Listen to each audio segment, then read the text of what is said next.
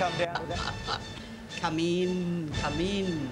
If you want to find out the fate of your favourite football team, come in.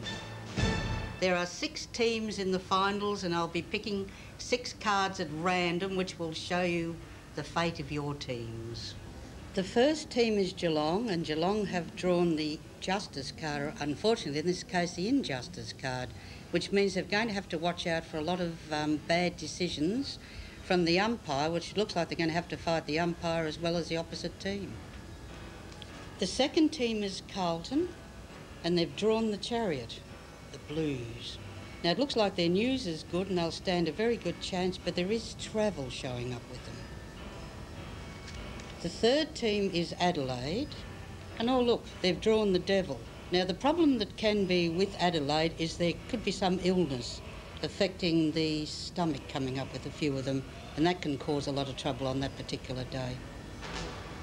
The next team is Essendon, and oh look, they've drawn the Lover. Now that means they're going to have a lot of reasons to celebrate.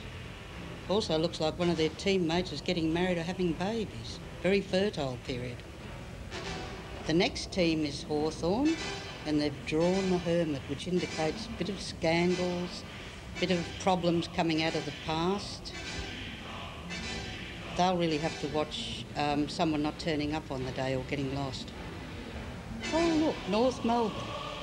North Melbourne has drawn the Sword, and it's also drawn the fact that they can get their way through any barriers. They stand a very good chance. The last team to be drawn is the West Coast Eagles, and their fortunes are about to undergo a lot of changes. Their problem could come from... I never knew they were